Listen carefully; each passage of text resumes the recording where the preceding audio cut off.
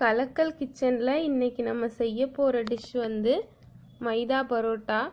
இப்போ இந்த மைதா பரோட்டாக்கு தேவையான 3/4 கிலோ மைதா எடுத்து வச்சுருக்கேன்.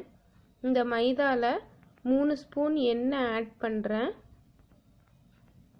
அதுக்கப்புறம் தேவையான அளவு உப்பு ஏற்கனவே ஆட் பண்ணி வச்சுருக்கேன்.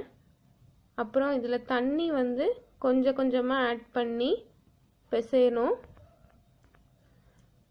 தண்ணி மொத்தமாக ஆட் பண்ணிடாதீங்க, கொஞ்சம் கொஞ்சமாக ஆட் பண்ணி இது மாதிரி பிசைஞ்சிருங்க.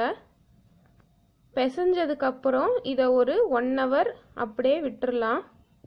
இது நல்லா ஊறணும். அதுக்கு 1 hourக்கு அப்புறம் இதை எடுத்து உருண்டை பிடிக்கிறோம். கொஞ்சம் பெரிய பெரிய பால்ஸாக வந்து இதை உருட்டிக்கணும்.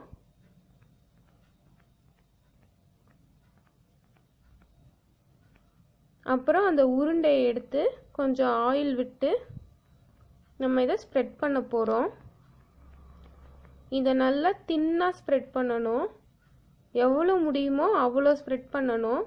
அப்போ தான் அந்த ஃப்ரில்ஸ் வைக்க கரெக்டாக இருக்கும்.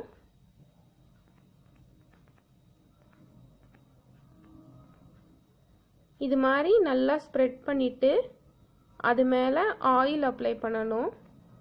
அதுக்கப்புறம் நம்ம அதை ஃப்ரில்லாக சுருட்டுறோம்.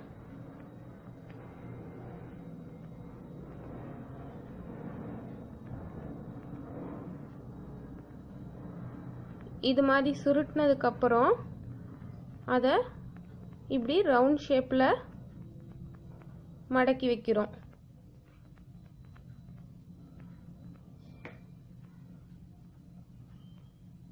இப்போ இந்த மடக்குனதை ஸ்ப்ரெட் பண்ணணும். கொஞ்சம் தேய்ச்சிட்டு இதை சப்பாத்தி கல்லில் போடுறோம். போட்டுட்டு நல்லா 2 சைடும் ஆயில் நல்லா விட்டு ரோஸ்ட் பண்ண போகிறோம்.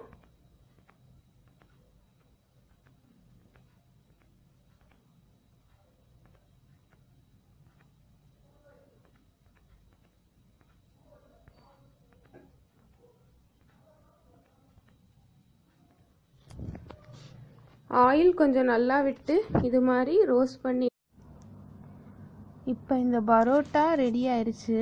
இந்த டிஷ்ஷை எல்லாரும் கண்டிப்பாக செஞ்சு பாருங்கள். இந்த வீடியோ உங்களுக்கு பிடிச்சிருந்துச்சுன்னா லைக் பண்ணுங்கள், ஷேர் பண்ணுங்கள், எங்கள் சேனலை சப்ஸ்கிரைப் பண்ணுங்கள். நன்றி.